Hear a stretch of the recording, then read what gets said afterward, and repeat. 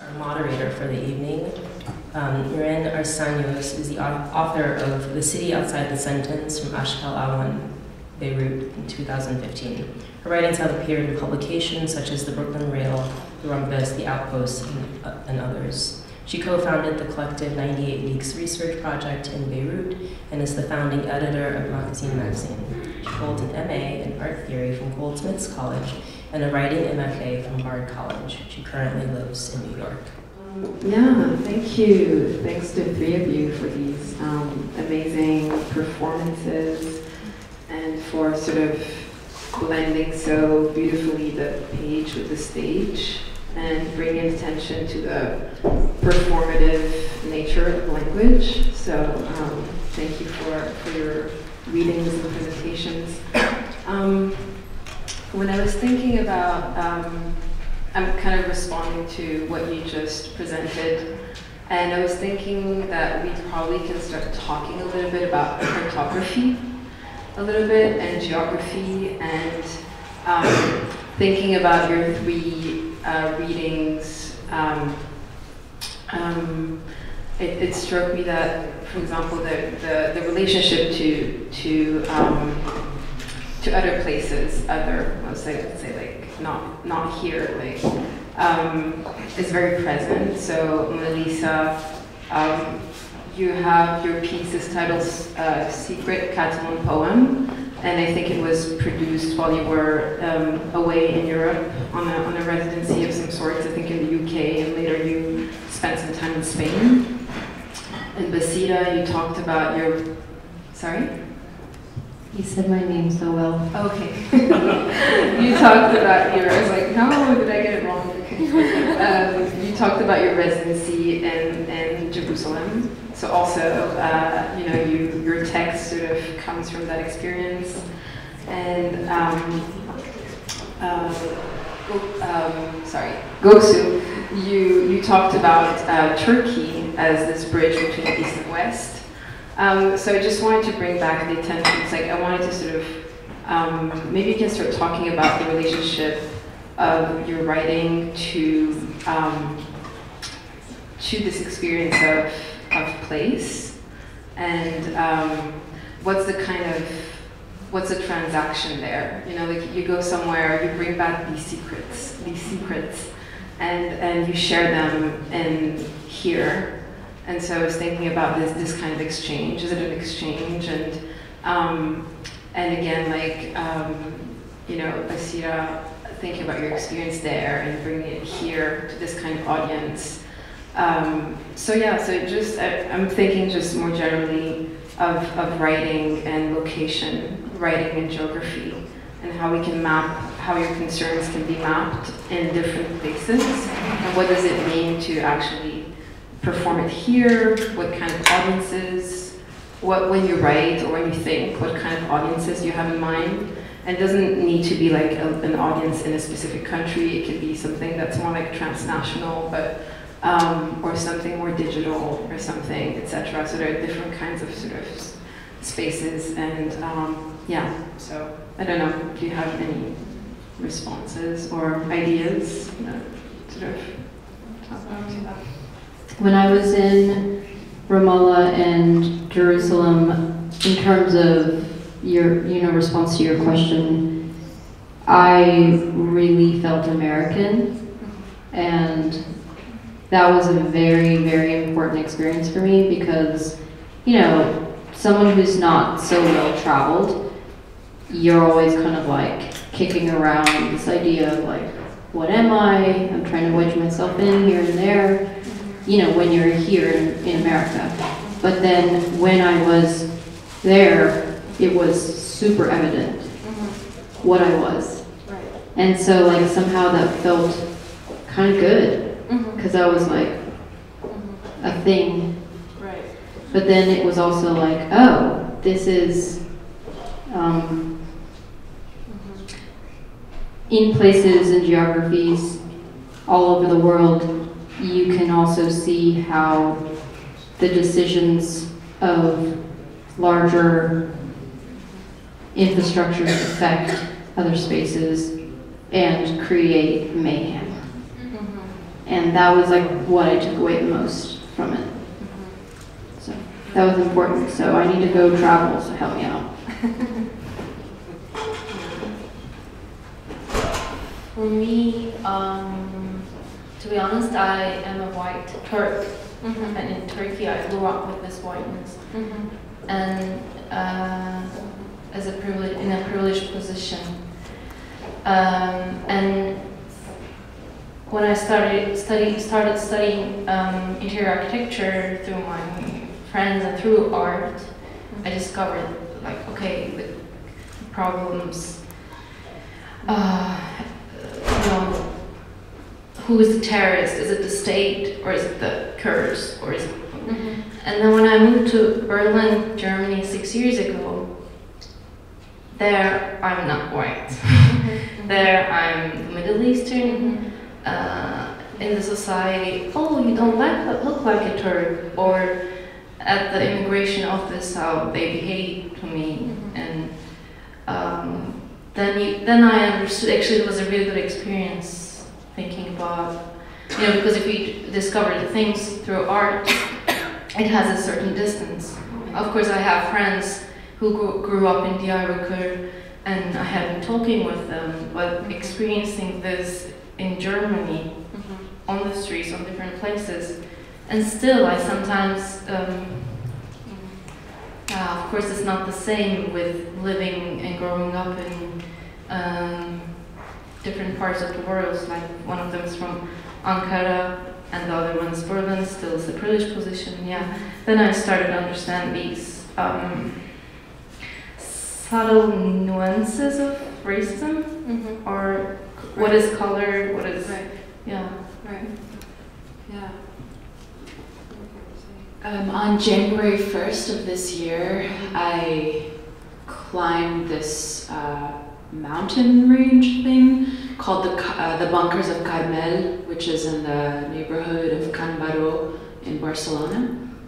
And I offered a rose in exchange for a written secret. And the roses cost me €3, so I was joking to the curators that this is the most expensive text I've ever written, except I didn't write it.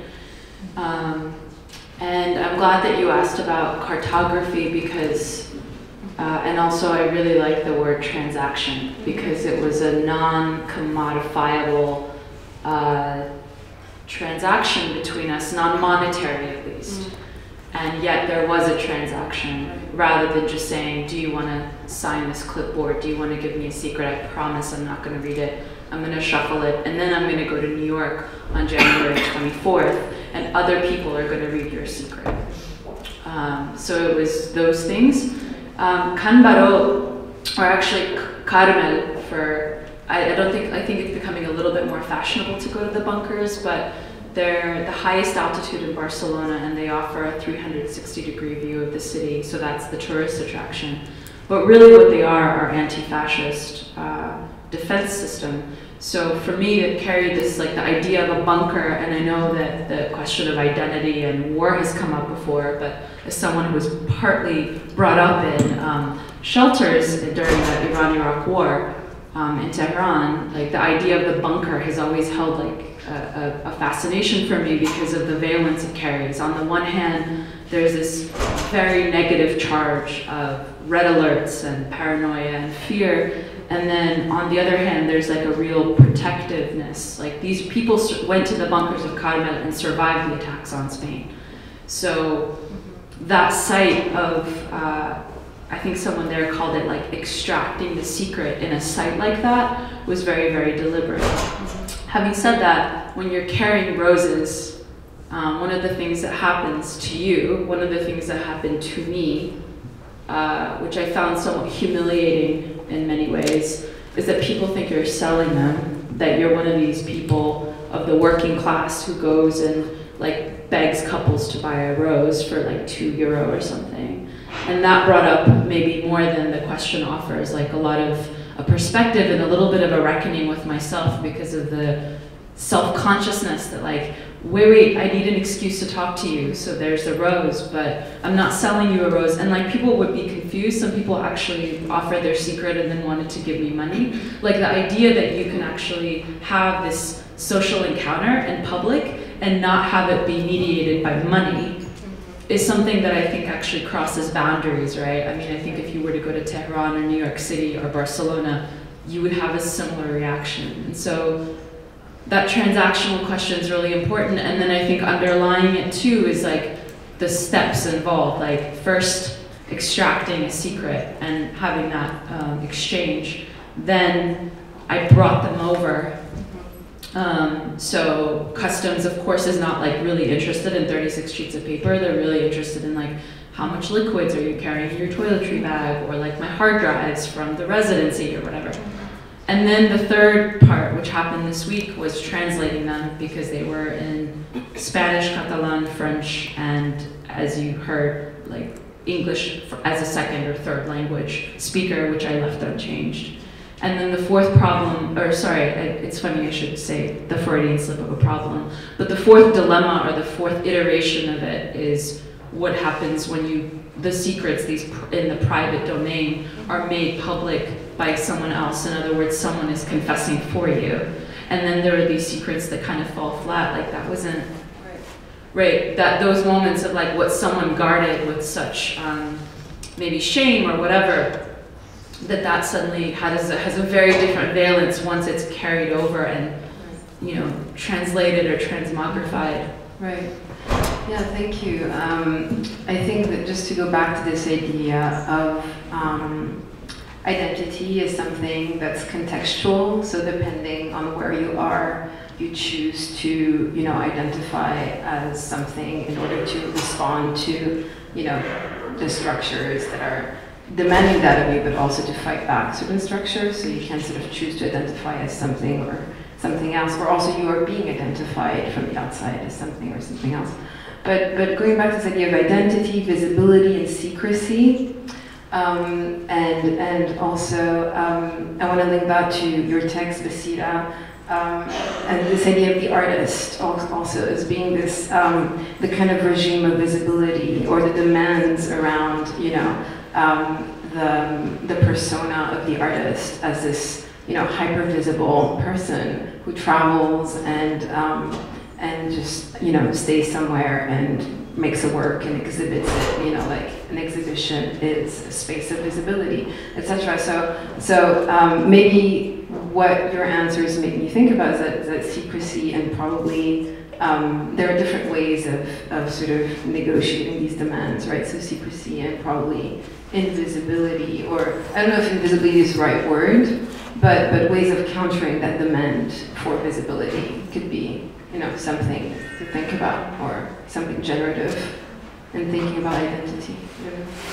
So, yeah, I remember talking a little bit about secrecy in the text, and it's funny, like, we all kind of, like, are on the same tone because we're somehow talking about how we were privileged or included, and then how we were excluded.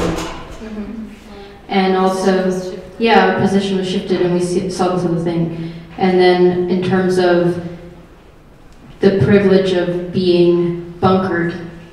So, for example, what you were saying about the bunker and surviving war through a bunker. My mom in India survived as a child through the partition because she was also bunkered. And there's a wrap of privilege in that, and then there's also an exclusion in that, and then how does that history transmutate onto your child or the person that comes after you, after your lived experience. And I actually saw a lot of that in the work tonight, how like you're channeling the generation of trauma and archive in your work. So privileged. I was also thinking about, you know, the position of the artist. Before Berardi has this saying like the post-nomadic artist, like because like they is a nomad. But when I was interviewing Ahmet Öğüt, he said one thing, that he grew up in Diyarbakir and he didn't grow up in a privileged position, but he's in a really privileged position right now if you look from a distance. But he told me that he has been having a lot of problems because of his passport. Even though he seems like he's this artist, contemporary artist, but there is still, if you look at from an institutional level, unfortunately, there are still those problems. And another thing about what you said about cartography, I was thinking, a friend of mine told me that in Japan, the maps are different. I didn't know that. Japan is the center of the world, which is beautiful, I think. And I was thinking there should be maybe more decolonial cartographers or queer cartographers that proliferate the idea of a different map. It's not the, Yeah. On that note, I was also listening to an interview yesterday, and I think it was on Democracy Now! And there was a president of a country, an island, I think it was south of Australia. I now forget the name of the island, sorry. But this island will sort of disappear in the next 30 to 50 years. And I think it has 600,000 inhabitants. And they made a documentary on that island as being the center of the world, as in sort of also predicting what, the future catastrophes, or how, it's important that everyone looks at this island as an example of what may happen to the rest of humanity there. But yeah, this idea of the center of the world is interesting. I was thinking this word that you use, Baseera, transmutate, and through your presentations, and particularly with you and Baseera, there's this idea of the body and transformation. So this Frankensteinian idea of becoming. In your performance, there's this idea of the cyborg or of creatures. I don't know if you want to talk about that, this process of becoming, and if there's any, I don't know how you, if language is connected to that process of becoming, and how, or is it, I had lots to say about becoming in terms of queerness or Judith Butler, but yesterday I should have, it would have been good if I could have finished it before coming here, but I started reading an article from a queer writer about how becoming is actually normative, but it's so sad that I don't know, but it's I've never thought about like that, but this idea of becoming as a potential to as a potential to change things. Right. I was always thinking about like that. Right. But the writer was mentioning like, what if I don't want to become anymore, but I'm a being. Yeah. But anyways.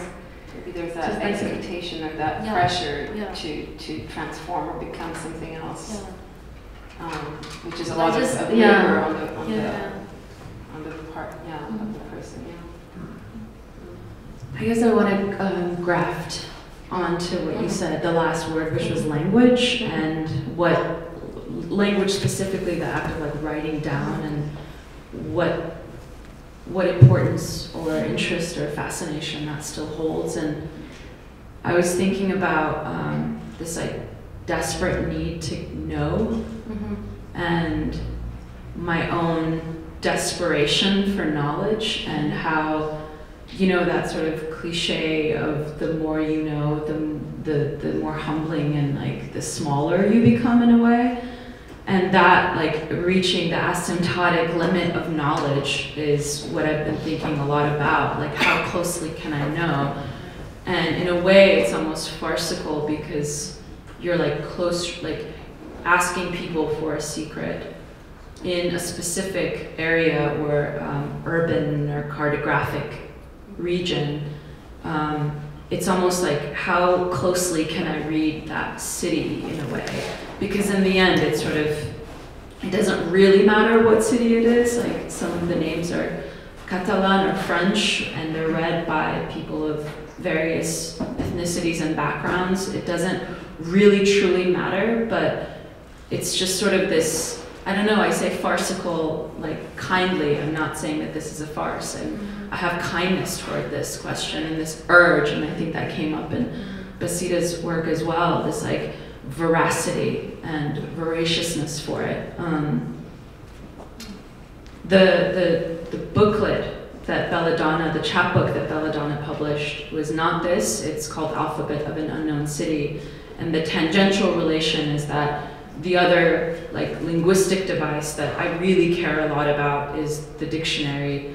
And so this is an abecedaire, kind of a self-written dictionary, and I care about it because it's so severe, it's so pedantic, and it's practically authorless, right? I mean, there's a Webster's and there's, I guess, the Oxford, but they're written by thousands of people over the course of centuries. Like, the most democratic, small d, product produced in language is the dictionary, and it virtually has no author, and it expands beyond their lifetime. So then I thought, this is also a moment to be extremely personal, so that one of the entries, like S would be Secret Catalan Poem, is extremely contingent and urgent to me now in January 2nd, 2017, for example. So like, time and space management can be very, very personal, almost absurdly, whereas the form itself is very pedantic and very severe. Right. Does that make sense? Very male. And very? And very male. Yeah. I mean, it's a very democratic system, architectural system built by... The dictionary, you mean, right? Yeah, it's a lowercase d, very long, authorless system of white cis male. Yeah, and I guess that I'm digesting. and I guess that you're all somehow involved in acts of redefinition.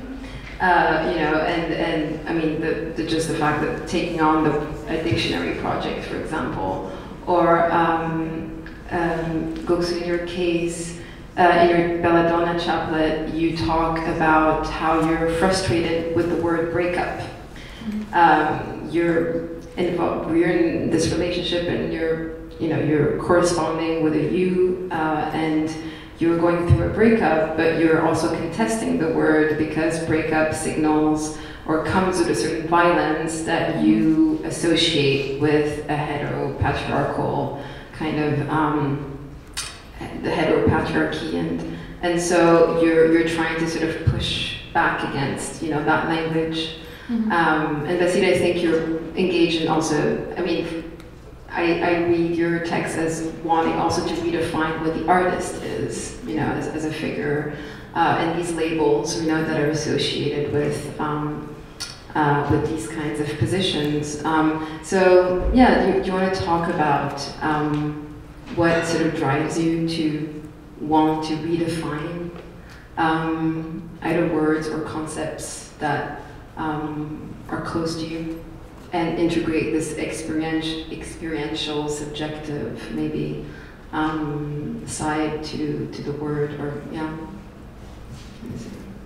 I guess I'll just say really briefly that I care about, I like the way you formulated that question. I care about performance or text or any myriad of media, not because they're defining, but because they offer an opportunity to not take anything for granted. Right. The thing becomes performative if it can actually not be taken for granted, right? Like right now we have to kind of suspend disbelief that there's 4 bodies on stage, that there's lighting, that it's being recorded, that there's an artistic artifice around it, right? Like art and then quotation marks, you have to suspend a lot of disbelief for that to happen. But what could make something art, I think, without the quotation marks, and I think what your text got at so beautifully, is that it actually takes nothing for granted, and that area is very lonely and quite dark. and also I think very seductive and wonderful. So I think that's the driving force, is like, how can you not take any of these elements or particles for granted? Right. I'm gonna kind of link it to the question of becoming and your text. And at the beginning of 2000s, there was a website in Turkey called The Confessions, and as an anonymous being, you could confess anything, and we were all just like scrolling down all those confessions. And maybe end of 90s as well, and I was a teenager. I was thinking like, wow, I didn't know that like such things happen in Turkey. I was like thinking, it's of course like it's a secular country, but I was also thinking that it's quite conservative. And in terms of becoming, like there are all those becomings and like hidden, but from the surface you see one presence of performativity of this heterosexual being. And also thinking about language and how language also shifts the way you perceive the world, and why when we change the words, then also the understanding of our worlds changes. Also, like, if I talk about my secrets, if we instead of talking, of course theory is important, but instead of talking theory, what if we just start talking about like our secrets, what kind of a becoming comes out of it, or turn into a brainstorming, so I couldn't find it. I mean, I feel like I can't say so much about this particular portion of our talk because there was so much of it said in my particular text. But one thing I can say about what both of you presented so far is I found this weird particular, so I have this exhibition coming up at Sculpture Center on Sunday from 5 to 7. Please come. I'm trying to finish the installation. But so what I'm presenting is a space called karaoke. What's it called? Yeah, well, Daphne, it is essentially. I don't remember what it's called because I'm a little tired. But it's essentially like it's called Karaoke Spiritual of Love. And it's a space that is, as Daphne says from Fully Booked, says that it's a space that I started to pick up that is picking up on like issues of secrecy and like how architecture is that, and how like queerness is a thing that has come up in a space not necessarily connected to the theory of queerness, but it is architecture specified for understanding the becoming of your sexuality or your gender or who it is the fuck you are, like underground, undercommons kind of space. Right. And I started to understand there's like a repetition of the architecture and the kinds of like nuances of that. And then I found out that there are actually like little sex rooms in mosques all over the world. They're not really sex rooms. You don't go there and fuck. You go there and you get a temporary marriage license to fuck. And what's it called? Exactly. And so, I mean, and these are all over. They're in Iran. They're in Turkey. You're in Egypt. They're in Pakistan. They're places, and they're just different rhetorics. Different dictionaries. And so I kind of like smushed all those kinds of ideas together, went to Miami, took pictures, and then like put this space together. So it is about becoming, essentially. I just also want to I also think maybe seeing queerness as like, it's not only about sexuality, I think it's also about the methodology. Right. I have heterosexual queer friends that deal with time differently in their works, or deal with language differently in their works, and they're so open with I think the methodology is really important as well. It's not only about facts. Yeah, no, it's true. And I also just want to say maybe something that relates to queer time as a time that's not, of course, linear or marked by, you know, beginning. It's not 15 minutes late. It's not that. Yeah, or it's not marked by beginning or ends. And the way that maybe all of your work, to some extent, sort of incorporate rituals, you know, rituals either through performance or, you know, just the act of sort of collecting secrets or of, you know, performing, or Baseera also that your performances. So I would like to think maybe about performance as these acts of sort of rituals that do not fit within a certain kind of normative idea of time. Yeah, I don't know. That's something appealing to me, to sort of, I don't know, like to think about other ways of conceiving of time and how these rituals are actually engaging a larger community, etc. So there's something like reparative in these actions. That present maybe another kind of temporality, another kind of writing and language. I was just going to say internet. Internet, yeah.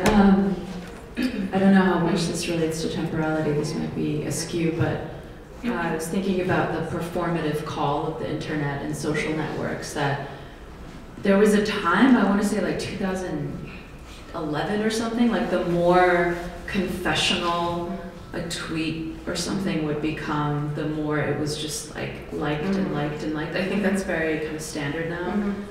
And I just like, you know, especially coming from a culture where naturally you're just like raised to maybe not put everything out there, and like having that self-censorship, natural, like maybe unnatural, but conditioned response to it. I was really fascinated by that, and in doing this ritual, I guess as you call it, that there is still restraint, that people still, in the performative age of social media or whatever, people still have, you know, a secret. I think we skipped maybe 2, and I think they were both about suicide. So I don't know if that was like by mistake or someone didn't want to read it or whatever, but that, you know, you might not necessarily always put that out there, that there's still restraint and there's still opacity. And I don't know if this is a manifesto of sorts, but I believe in that opacity. I believe in the right to hold the secret. I believe in the importance of